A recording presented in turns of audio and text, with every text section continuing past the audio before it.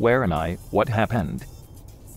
Relax, Anon, you're in the car. You fell asleep after we came out the restaurant. Saber, is that you? I thought that you weren't real. Silly Anon, of course I'm real. It's all coming back to me now. We were at Russ's Pizzeria. I had the lasagna, and you had a burger, but I don't remember getting into the car. I think you had too much to drink, Anon. That's probably why you can't remember. Ha ha ha, I think you're right, Saber. I'm beginning to sobering up now. Hey Anon, did you really mean what you said back at the restaurant about loving me? Of course I did, Saber. You mean the world to me. I have loved you the very moment I saw you all them years back.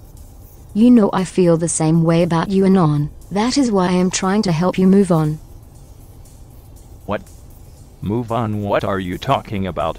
The accident was 10 years ago, Anon. There's no need to keep hurting yourself anymore. You need to go out into the world and form real connections with people.